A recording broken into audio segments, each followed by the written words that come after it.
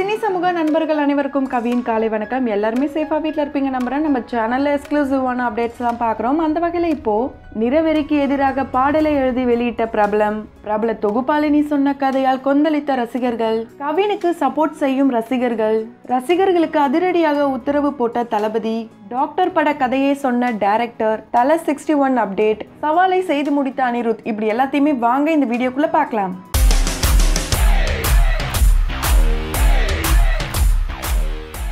நம்ம எல்லாருமே 2020 இருக்கும் காலம் மாறிடுச்சுன்னு சொல்றாங்க.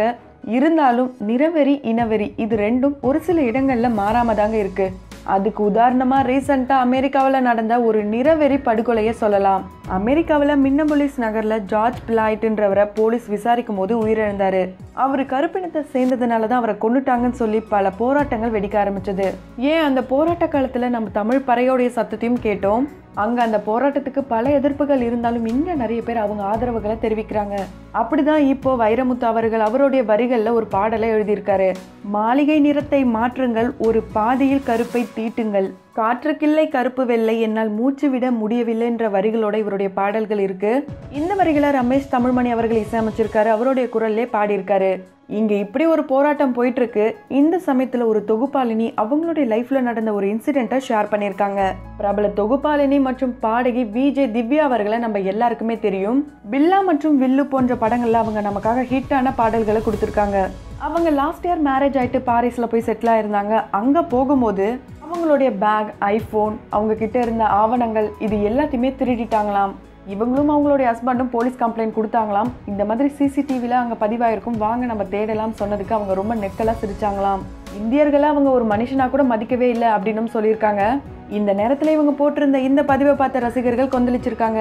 2020 ஸ்டார்ட் ஆனதுல இருந்து என்ன இப்படி போயிட்டு இருக்கு நம்ம லைஃப்ன்ட்டு நம்ம எல்லாருமே நினைச்சிருப்போம். இந்த சூழ்நிலை எப்போ மாறும் எப்படி மாறும்ன்ற விஷயம் நமக்கு தெரியாது. ஆனா நம்ம 6 மாசத்தை கடக்க போறோன்றது மட்டும் நம்ம எல்லாருக்குமே தெரியும். அதாவது நம்ம எல்லாருமே இந்த வருஷத்தோடைய ஃபர்ஸ்ட் ஹாஃபை கடக்க போறோம். அடுத்த 6 மாசம் எப்படி இருக்க போதோன்ற கேள்வி நம்ம எல்லாருக்குமே வந்திருக்கோம். அந்த கேள்வி கவினுக்கும் வந்ததுனால அவர் ஒரு விஷயத்த ஷேர் பண்ணியிருக்காரு. ஆஷ் 2020 போதும்பா, ஃபர்ஸ்ட் ஹாஃப் சோகமா இருந்தாலும் செகண்ட் ஹாஃப் சந்தோஷமா முடிச்சு வைப்பாங்கன்னு நம்புறோம், பார்த்து பண்ணுங்கன்னு சொல்லியிருக்காரு கவின். இவரோட இந்த பதிவை பார்த்த ரசிகர்கள், ஆமாண்ணா நீங்க சொல்றது கரெக்ட் தான், ஃபர்ஸ்ட் ஹாஃப் ரொம்ப மோசமா போயிட்டு இருக்கு, செகண்ட் ஹாஃப் எப்படி இருக்குன்னே தெரியலன்ற பல விமர்சனங்களை கொடுத்துட்டு வராங்க.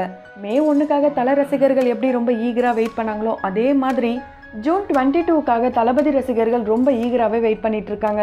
இந்த சமயத்துலேருந்து தளபதி ஆஃபீஸ்ல இருந்து ரசிகர் மன்றங்களுக்கெல்லாம் கால் பண்ணியிருக்காங்களாம். தளபதி மேலே நீங்கள் உயிரே வச்சிருக்கீங்க, அவருடைய பர்த்டேவை நீங்கள் ஒவ்வொரு வருஷமும் எப்படி செலிப்ரேட் பண்ணுறீங்கன்ற விஷயம் எங்களுக்கு தெரியும். ஆனால் இப்போ தளபதி அவர்கள் அந்த மாதிரி பண்ண வேணாம், கொரோனாவால் பல பேர் ரொம்ப கஷ்டத்தில் இருக்காங்க, அவங்க எல்லாருக்குமே நீங்கள் எல்லாருமே முடிஞ்ச உதவிகளை செய்யறத நினைக்கும் போது தளபதி சந்தோஷமா இருக்காரு.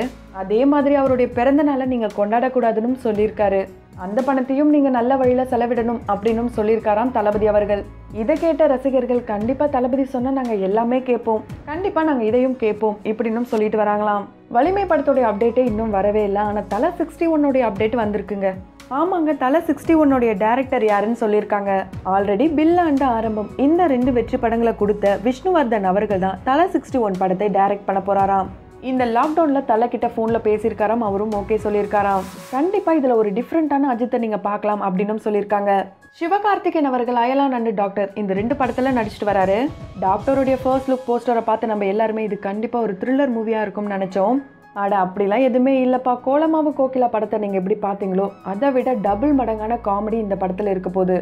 சிவகார்த்திகேயன் அவர்கள் ஒரு 6 பேர் கூட சேர்ந்து சிக்கிறாரு. அதுல இருந்து அவர் எப்படி மேலே வராரு அப்படின்றத நாங்கள் கதையா ரொம்ப காமெடியா கொண்டு போயிருக்கோம். ஸோ நீங்கள் எதிர்பார்த்ததை விட நல்ல காமெடிஸை இந்த படத்தில் பார்க்கலாம் அப்படின்னு சொல்லியிருக்காரு இந்த படத்துடைய டைரக்டர் நெல்சன் அவர்கள். கோலி அவர்கள் பூஸ்ட் கிரிக்கெட் சேலஞ்சை அறிமுகப்படுத்தினாரு. இந்த சேலஞ்சை ஐஸ்வர்யா ராஜேஷ் அவர்கள் ட்ரை பண்ணாங்க. அதே மாதிரி நீங்களும் ட்ரை பண்ணுங்கன்னு அவங்களே சொன்னாங்க.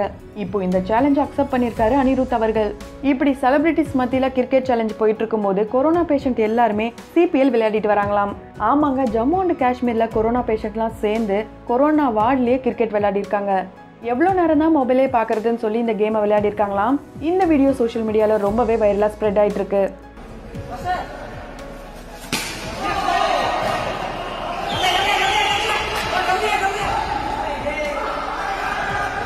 இந்த வீடியோ பார்க்குற கிரிக்கெட் ரசிகர்கள் ஐபிஎல்ல கேன்சல் பண்ணிட்டீங்க, பரவாயில்ல சிபிஎல் ஆச்சு விளையாட விடுறீங்களே அப்படின்ற விமர்சனங்களை கொடுத்துட்டு வராங்க. அந்த வகையில் நீங்கள் இந்த வீடியோ பற்றின உங்களுடைய கருத்துக்களை நம்மளுடைய கமெண்ட் பாக்ஸில் மறக்காம கமெண்ட் பண்ணிடுங்க. ஸோ அடுத்த அப்டேட்ஸில் பார்க்கலாம். அதுக்கு முன்னாடி இது போல மேலும் அப்டேட்ஸை தெரிஞ்சுக்கொள்ள நம்ம சினி சமூகம் சேனலை சப்ஸ்கிரைப் பண்ணிட்டு பக்கத்தில் இருக்க பெல் ஐக்கானை ப்ரெஸ் பண்ணிடுங்க.